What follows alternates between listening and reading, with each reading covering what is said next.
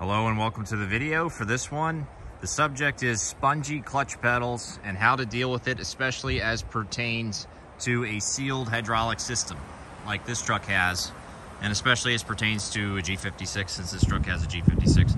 But there are many transmissions that utilize the sealed hydraulic system, which means there's no bleeder valve on it. It comes from factory sealed up, and it's not really meant to be maintained really because there's no bleeder valve. So how do you deal with that if you get a spongy clutch pedal? What steps do you take to diagnose that? That is what I'm going to go through first. Then the second thing I'll go through is my personal stories. I've had 3 different situations with a spongy clutch pedal since I've owned this truck over the last 3 years, and that'll be it for the video. So let's start off by taking a look at what we have under the hood. So our reservoir is here. Step 1 would be take your cap off, look in there, and see if there's brake fluid in there. If it's dry, that's your problem. Mine is probably getting low or dry over time. So simply filling it up with brake fluid and then coming inside the truck and just start pumping your clutch pedal. I would do it like, if you've lost your pedal altogether, I would do it 20, 30, 40 pumps and see if your pedal comes back. If it does, then that may have been all you needed. If it doesn't come back, the next thing to do is come underneath, and on the driver's side right here is your slave cylinder mounted to the transmission. You would unbolt this, and then on the push rod, which right now is inside of the transmission, you would take a hard object and you would compress that down and have a friend. All right, hang on. While you're down here doing that, have your buddy up top here with the lid off, you know, looking in there. He may have to hold his phone or something over this one since it's it's opaque here, but your truck may have a clear reservoir that you can actually see your fluid level. Have him watch for air bubbles. And if he sees air bubbles, keep pumping, keep pumping, keep pumping. And you will eventually not see air bubbles. That's when you reassemble a unit and then go out for a drive and, you know, or at least test your pedal and see if you've got a firm pedal. Now, if that doesn't work, it's still possible that the hydraulics are the problem. So you got the master cylinder up here. Maybe that guy has some air in it. And there is a way to take this to, I think this is taking it to extremes a bit, because I think at this point I would be just replacing the hydraulic system if I didn't get anything out of those first 2 steps.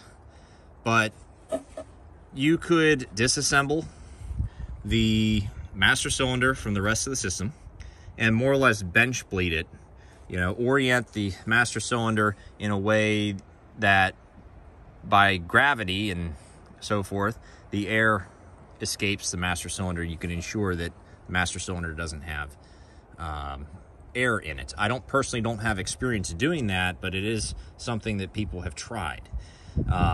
If those first 2 steps didn't work for me, I would probably replace the whole unit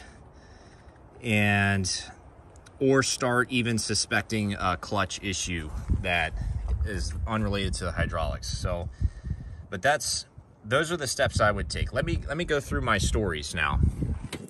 So first, more recently, let's start with the recent ones. Last September, I started noticing a little bit of a squishy clutch pedal. And I thought it was all in my head that I was feeling like I had to push the pedal further to the floor than I normally would have. After about 3 or 4 weeks, this brings us into October 2021, I came out to my truck one morning and my clutch pedal pushed basically all the way to the floor with very little resistance. So this is a healthy system here. I get pretty good resistance just pushing on 2 fingers here. Like there's about a 1/2 inch to 1 inch of free trap. Then you've got a semi-firm for a few inches, then you've got a very firm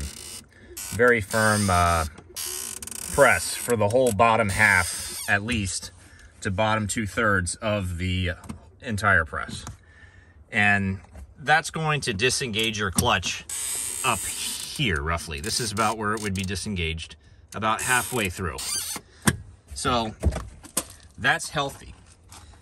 What ended up happening to me is I was pushing, you know, all the way down here to get it to engage, and then eventually to the floor, was not even engaging or disengaging the clutch. In fact, with the pedal all the way to the floor that day, I still had a little bit of movement.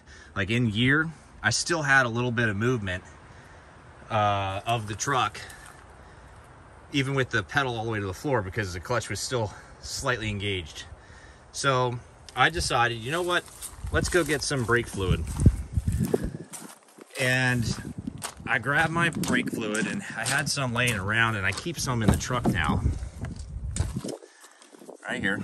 This is totally unnecessary to be using .4, but it's what I had. And I decided, let's fill the reservoir up and then come in here and start pumping the pedal. And lo and behold, I thought, hey, my pedal's coming back a bit.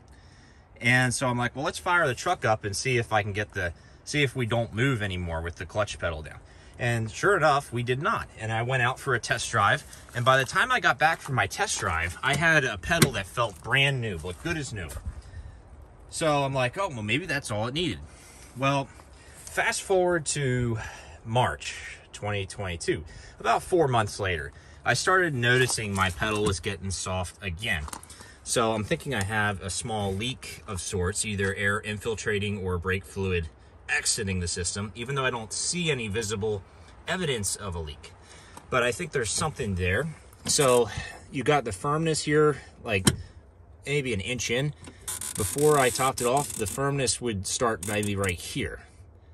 You know, so about another inch and a quarter further down. And what you would notice also is in first gear and reverse, especially if your wheels were moving in the slightest, it would be a kind of grabby, notchy, feel notchy in your shifter going into gear, possibly because your clutch might have been like 2% engaged, you know, not enough to move the truck, but somewhat so that you could feel it in the shifter. It felt weird. That happened to me a few times, and I started suspecting things. So last week, I did the same thing. I came over here and I put like basically a shot glass worth of fluid in there.